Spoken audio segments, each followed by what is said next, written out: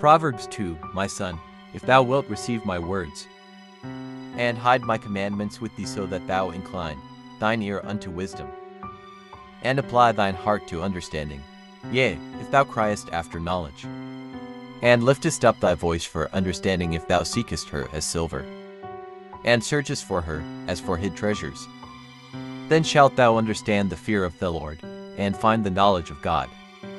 For the Lord giveth wisdom, out of his mouth cometh knowledge and understanding. He layeth up sound wisdom for the righteous. He is a buckler to them that walk uprightly. He keepeth the paths of judgment, and preserves the way of his saints.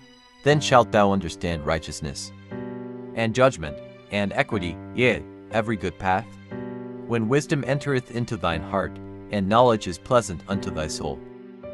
Discretion shall preserve thee, understanding shall keep thee, to deliver thee from the way of the evil man, from the man that speaketh froward things, who leaves the paths of uprightness to walk in the ways of darkness, who rejoices to do evil and delight in the frowardness of the wicked, whose ways are crooked, and they froward in their paths, to deliver thee from the strange woman, even from the stranger which flattereth with her words, which forsaketh the guide of her youth, and forgetteth the covenant of her God. For her house inclineth unto death, and her paths unto the dead. None that go unto her return again.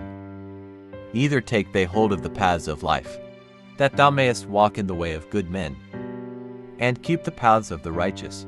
For the upright shall dwell in the land, and the perfect shall remain in it. But the wicked shall be cut off from the earth, and the transgressors shall be rooted out of it.